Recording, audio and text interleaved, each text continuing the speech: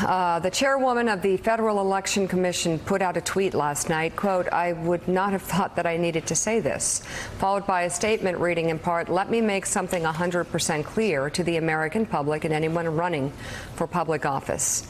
It is illegal for any person to solicit, accept, or receive anything of value from a foreign national in connection with a U.S. election. This is not a novel concept. Our founding fathers sounded the alarm about foreign interference, intrigue, and influence.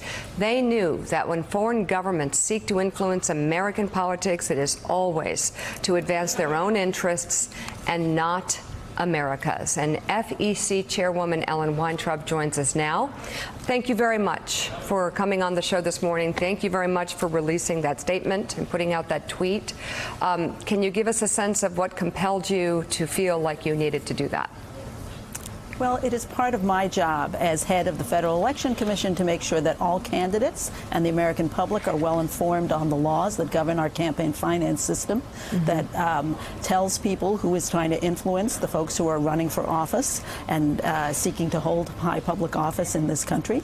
There seemed to be a little bit of confusion on this point, which confused me because it's actually a matter of black letter law. It's pretty straightforward.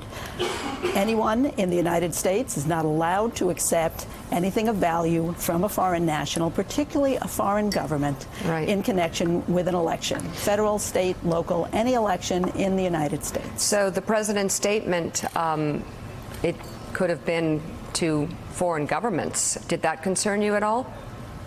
I don't want to comment about any individual candidates' comments or their conduct.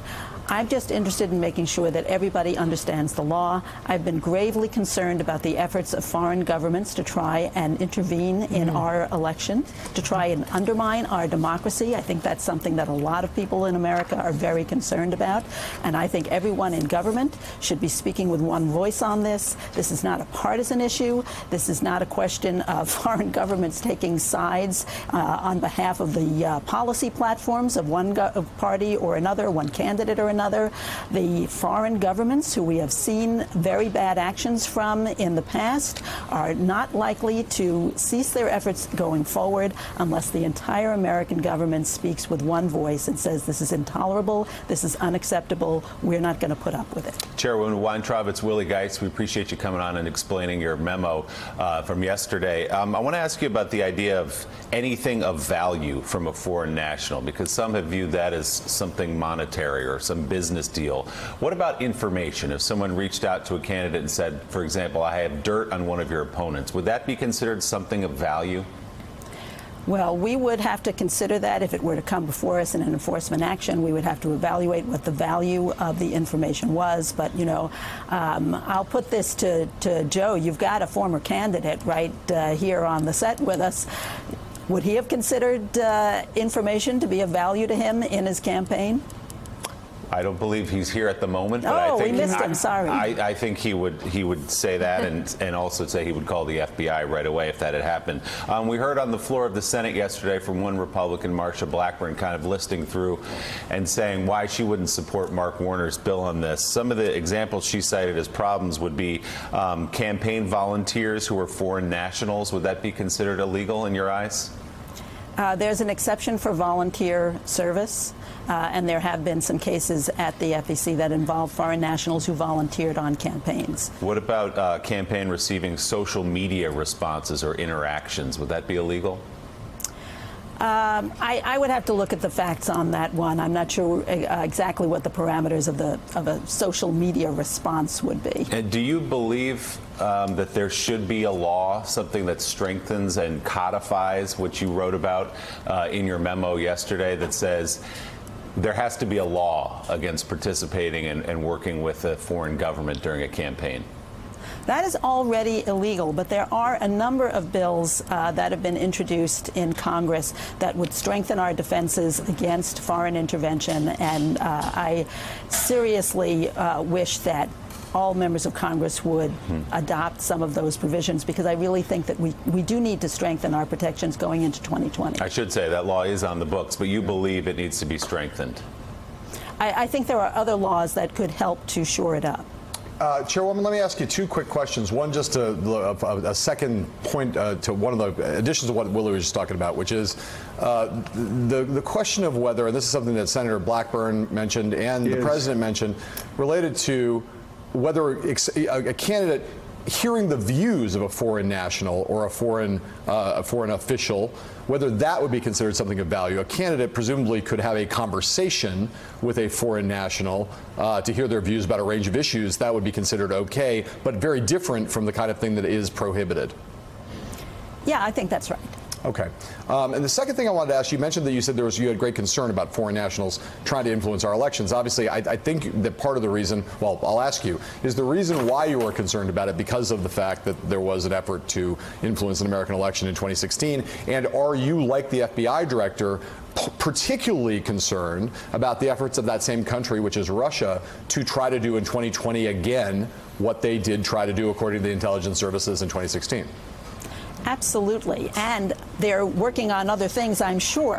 What happened in 2016 is we shouldn't expect the same playbook to be used as is in 2020. I'm also worried about other countries, because if other countries saw that it seemed to have an effect or not, but it seemed to go on without any severe repercussions in 2016, then I think we could well see interventions from other countries all over the map. And again, this is not an attempt for someone outside the country to exercise some right to voice their opinion. They're trying to undermine our democracy. They're trying to sow chaos. They're trying to make Americans feel disenchanted with our democracy and not bother to go to the polling stations in some cases. This is really dangerous stuff. Yes, it is. Your clarity is so helpful. And Joe, I won't have Ellen comment on this, but before you take it to her, you know, she brings up such a good point about the other foreign governments being told we're open for business.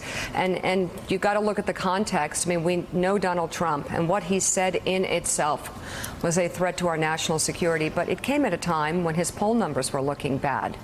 It's hard not to put two and two together. Yeah, and I want to go to the commissioner and just say that the question we've been asking all this morning is when would Mitch McConnell take this sort of help? Would any member of Congress take this sort of help? And I'm so glad you're here this morning, because what I've been saying is that, you know, I served, you know, they're elected 4 times and probably served with 600, 700 members of Congress over that time period. I never heard this happening one time. A foreign national coming in saying, hey, let me give you dirt, and that not being reported. I'm sure Mitch McConnell and everybody else would report it immediately. I'm just curious, so am I naive? Do you hear of this happening a good bit? Because I can tell you the first thing we would say is we've got to call the FBI. The second thing is my chief of staff, any one of my chief of staffs would have said, hey, Oppo research is not only possibly illegal, it's an in-kind contribution. You want to put that on your FEC report? Well, as I said, I'm not going to comment on any particular candidate, and I'm not in a congressional office, so certainly nobody's approaching me with that kind of information. But I would hope that every single member of Congress, if they were to get an approach from a foreign government, that they would immediately report that to the FBI. But Donald Trump says everybody did it. I don't want you to comment on Donald Trump. I just want to find out whether I have been naive over the past 25 years in my dealings with members of Congress. Does this happen all the time? Do you hear of reports? Do you have many cases that have come across your desk or that you've read of, or any precedents where you have foreign nationals actively trying to influence campaigns this way? I can't comment on anything that could be on our enforcement docket, but the big picture answer is no, I don't think this is rampant, and thank goodness it's not.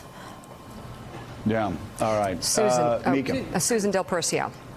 Chairwoman, just to clarify things, is it also illegal for PACs or federal parties or state political parties to accept this kind of in-kind contribution, if you will?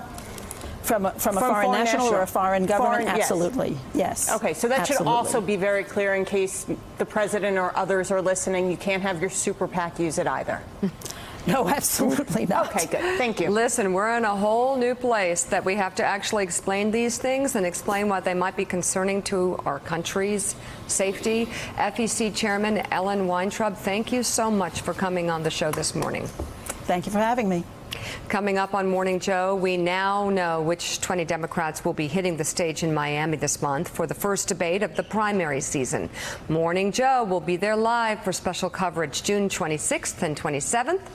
And up next, the chairman of the DNC, Tom Perez, joins the conversation. Morning Joe is back in a moment. Thanks for checking out MSNBC on YouTube, and make sure you subscribe to stay up to date on the day's biggest stories. And you can click on any of the videos around us to watch more from Morning Joe and MSNBC. Thanks so much for watching.